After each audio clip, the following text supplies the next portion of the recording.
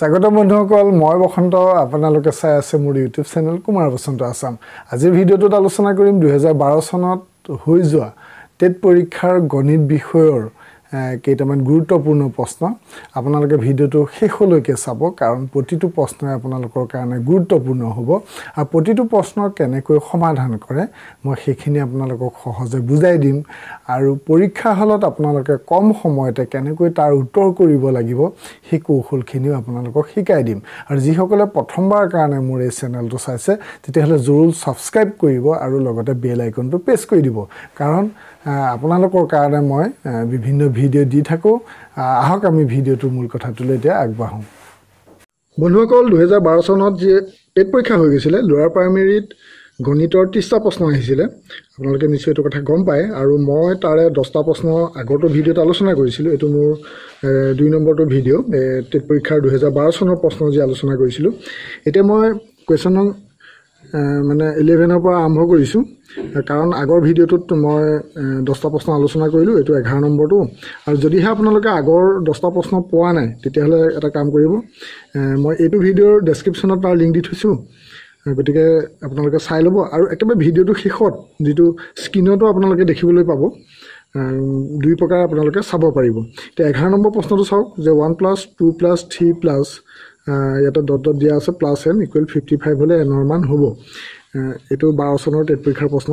তে এই যে ক্ৰমাগতভাৱে নম্বৰবিলাক যোগ কৰে ইয়াৰ নিয়মটো আপোনালোকে জানে চাগে যে যদিহে আমি এনেকে 3 4 5 6 ইয়াতে n বুলি যে আছে n টম পাম তাৰমানে 1 ৰ পৰা গৈ থাকিব এই সংখ্যাটো দিয়া নাই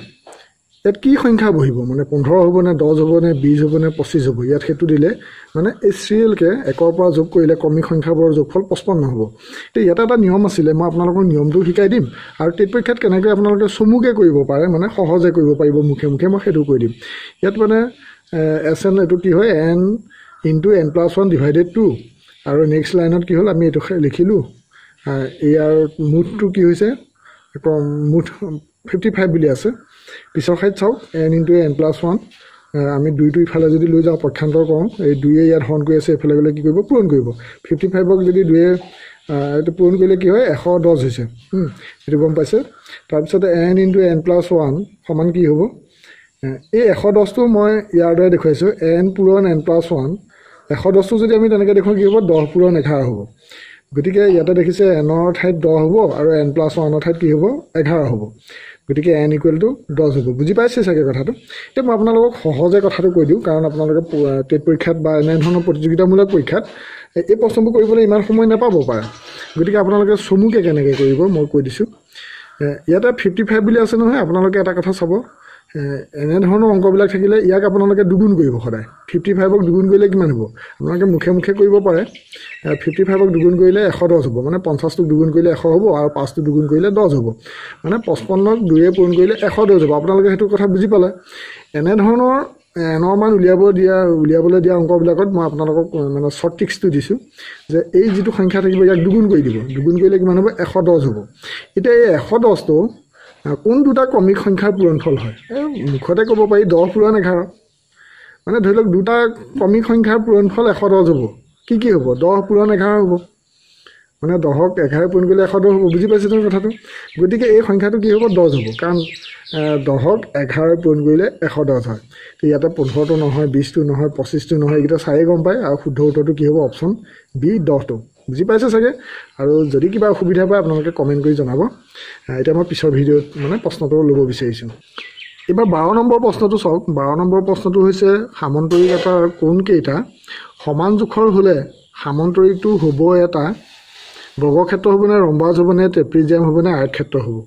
তে আপোনালোকে প্ৰশ্নটো ইয়াতে বুজিবলৈ চেষ্টা কৰক যে সামন্তৰিক এটাৰ কোণ কেইটা সমান জোখৰ হলে সামন্তৰিকটো হ'ব তে আপোনালোকে সামন্তৰিক কি হেতু বুজি পাব লাগিব তেতিয়া আপোনালোকে উত্তৰটো কৰাত সুবিধা হ'ব তে সামন্তৰিকটো হ'ল এটো মুখামুখি বাহু এই বাহুৰ লগত এই বাহু সমান্তৰাল আৰু এই বাহুৰ লগত এই বাহু সমান্তৰাল তে সমান মানে যেটো আমি দেখিছো সামন্তৰিকটো তাতে মুখামুখি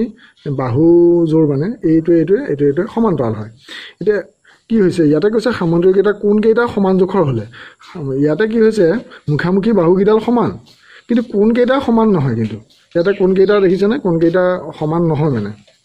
আপোনালোকে এটা কথা নিশ্চয় বুজি পাইছে যে সামন্তৰিকৰ লগত আয়তৰ এটা পাৰ্থক্য আছে। সামন্তৰিকৰ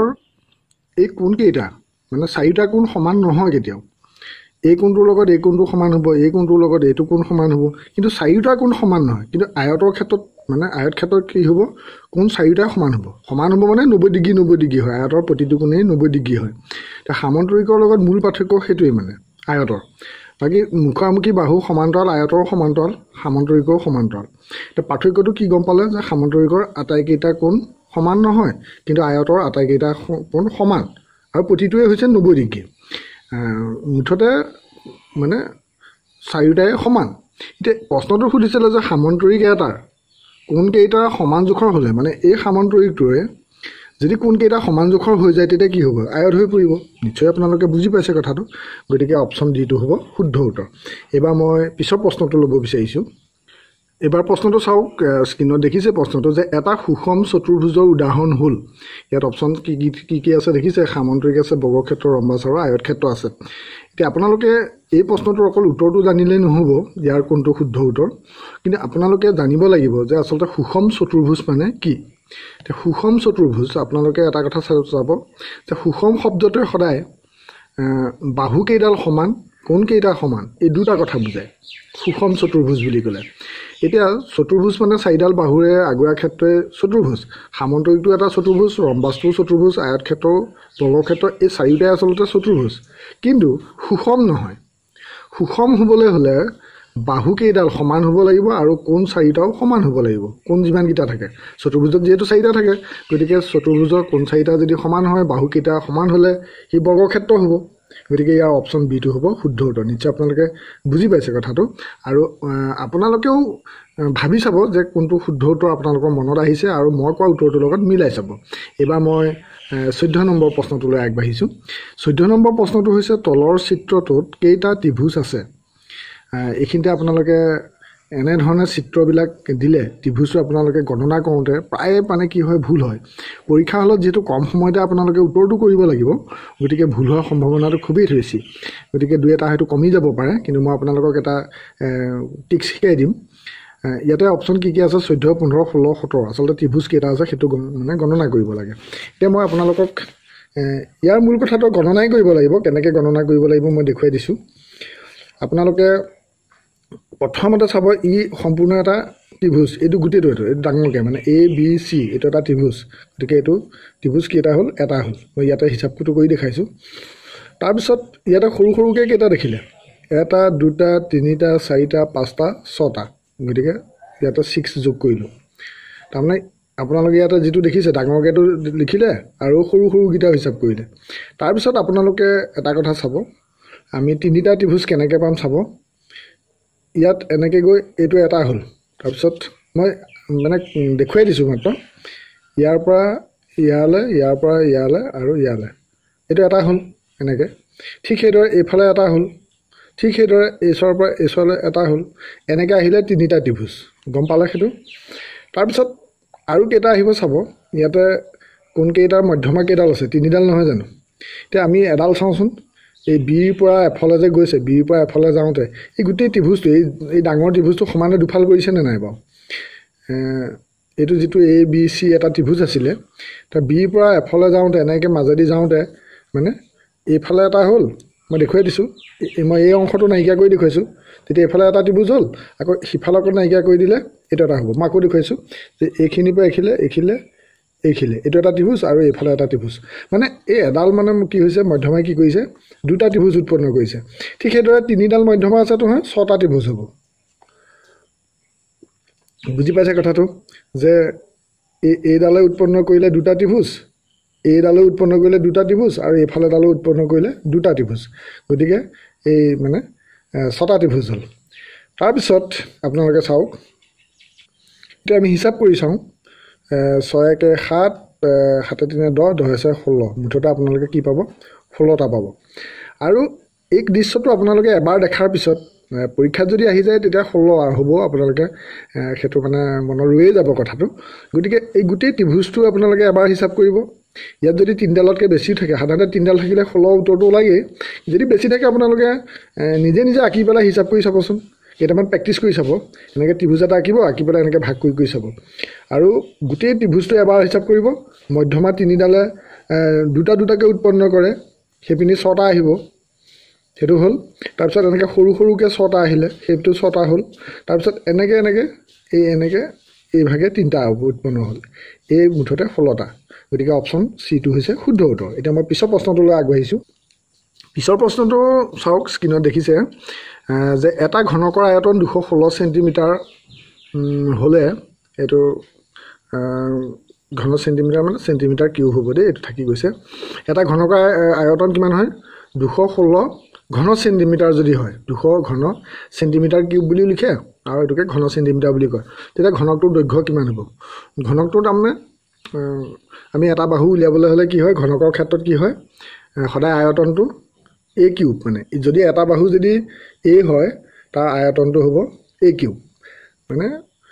বাহু যদি তিনিবাৰ পূৰণ কৰা হয় দিশ পথ উচ্চতাটো একেই হয় তাৰমানে ঘনকৰ ক্ষেত্ৰত বুজি পাইছে কথাটো যে ঘনকৰ ক্ষেত্ৰত দিশ পথ উচ্চতাটো একেই গতিকে দিশ পূৰণ পথ পূৰণ উচ্চতা গতিকে দিশ হ'ব a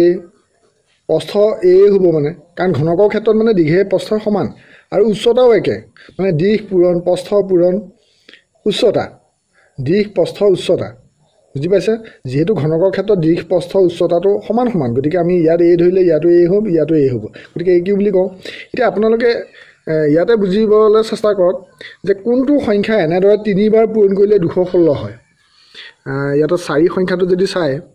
সৰু সংখ্যাটো পৰা লগা গতিকে 4টো যদি চাই তেতিয়া কি হ'ব 4 পূৰণ 4 পূৰণ 4 ইয়াত যদি 4 দিওঁ তেতিয়া কি হ'ব 4 4 গুণ 16 4 16 64 এইটো 64 হ'ব কিন্তু প্ৰশ্নটো দিছিলে 216 ঘন সেন্টিমিটাৰ এবাৰ যদি 4তকৈ ওপৰত আপোনালোকে 6টো দি চাই 6 পূৰণ 6 পূৰণ 6 তেতিয়া পূৰণ কৰিলে কি হ'ব 6 6 গুণ 36 হ'ব আৰু 36ক 6 পূৰণ কৰিলে 216 হ'ব গতিকে পৰীক্ষা হলত আপোনালোকে আসলতে কি হ'ব ইয়া ঘনমূল যেটো 216 ঘনমূল উলিয়াব লাগে এই ইমানবোৰ জটিল কথা ক'লে আপোনালোকৰ খেলিমেলি লাগিব পাৰে গতিকে আপোনালোকে এটো বুজক যে কোনটো সংখ্যা তিনিবাৰ পূৰণ কৰিলে 216 হয় আপোনাক সৰুটো পৰা ধৰিলে 4টো পূৰণ কৰি চালে নাই নহয় 6টো পূৰণ কৰিলে হৈ গ'ল আৰু 7 আৰু 8টো পূৰণ কৰি চালেটো নিমিলে গতিকে শুদ্ধ উত্তৰটো হ'ব অপশ্যন সি 6 সেন্টিমিটাৰ মানে ঘনকটোৰ দৈৰ্ঘ্য হ'ব 6 সেন্টিমিটাৰ মানে দিশ হ'ব 6 সেন্টিমিটাৰ প্ৰস্থ হ'ব 6 সেন্টিমিটাৰ উচ্চতা হ'ব 6 সেন্টিমিটাৰ আৰু 6টো সেন্টিমিটাৰটো তিনিবাৰ যদি আমি পূৰণ কৰোঁ 6 পূৰণ 6 পূৰণ 6 তেতিয়া কি হ'ব 216 সেন্টিমিটাৰ কিউব এই মানে সেন্টিমিটাৰটো যে তিনিবাৰ পূৰণ হ'ল সেন্টিমিটাৰ তিনিবাৰ পূৰণ হোৱাৰ কাৰণে সেন্টিমিটাৰ কিউব হয় মানে বা ঘন সেন্টিমিটাৰ হয় বুজি পাইছে নিশ্চয় কিবা যদি অসুবিধা পায় কমেন্ট কৰি জনাব এবাৰ মই আপোনালোকক এবাৰ মই এটা হোমৱৰ্ক দিম মানে আপোনালোকে প্ৰশ্ন এটা দিছো আপোনালোকক উত্তৰ কৰি পেলাই জনাব আৰু ইয়াৰ মোৰ যেটো পৰৱৰ্তী ভিডিঅ' হ'ব